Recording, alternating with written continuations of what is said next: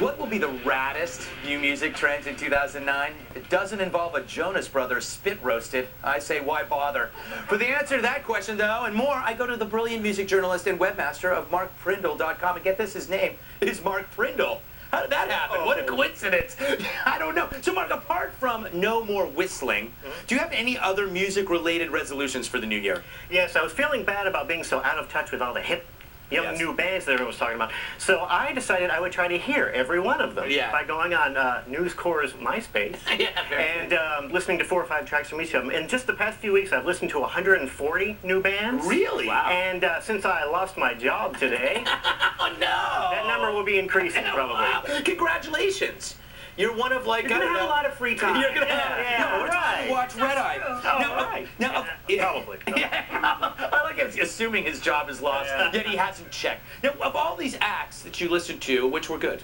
About 5 of them. 5 out of 140. Yeah, I would say I liked Marnie Stern a lot. Yeah. You know Marnie Stern. Yeah, like a female Eddie Van Halen that sounds a little bit like Alanis Morissette on pills. She sounds to me like Milk Banana or somebody. Really just crazy music. I like the Editors. You like Editors, right? I have their first album. They're a British band. They're like a better version of Interpol. Well, this new album, actually, I like it, but I have a hard time kind of recommending it because basically the only difference between their new album and Coldplay is that I hate Coldplay. Yes. Which isn't a very ringing endorsement for the Editors. Well, I hate Coldplay because he married Gwyneth Paltrow. I just think they're kind of boring. I don't like the man's voice. Yeah, it's true. It's very whiny. Crybaby. Give me your list on listening to a new band face. Listening to a new, okay, like here. I like that. That's good. That's very good. That's impressive. Now, how many free CDs do you get? Do you get a lot of stuff? I don't get any free in the I mean, I get a lot of free off the internet. But legally free, I don't. Now, what say you of TV on the radio? It's a huge critical success. Yes, it is. With Dear Science, their latest album, and it's topped many a critic's list.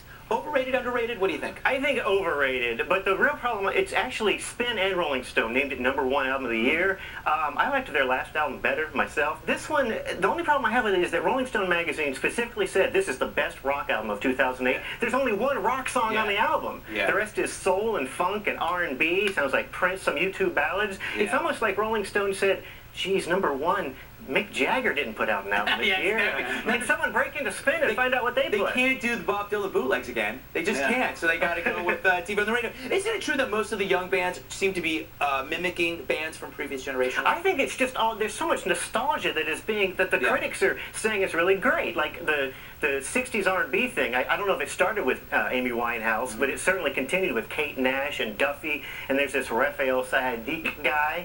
There's the music sound, you hear it and go, wow, that sounds just like 60s R&B. And then you hear it again and go, I think I'll go listen to some 60s R&B. But here's the thing, is this kind of complaint that everything sounds like something that came before it, a complaint from old people like us? It's like, I'm sure Mozart said the same thing about Beethoven. No, because there's also there's bands doing that. There's bands doing 70s disco, like Hercules and Love Affair and Cut Copy. The thing about disco, I mean, there was a reason it died in the first place. Secondly, maybe God just doesn't like disco.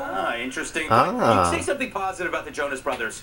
There must be something to say. Their last album. Their last album? Yeah. It ends? Very good, very good. All right, thank you, Mark Prindle. I actually saw them perform live on New Year's Eve. Yes, I did. No, they were gorgeous. They're like little puppies without hair. Yeah, all right. The website is markprindle.com. We'll close things out with a post-game wrap-up from TV's Andy Levy. And then, after that, we'll give you a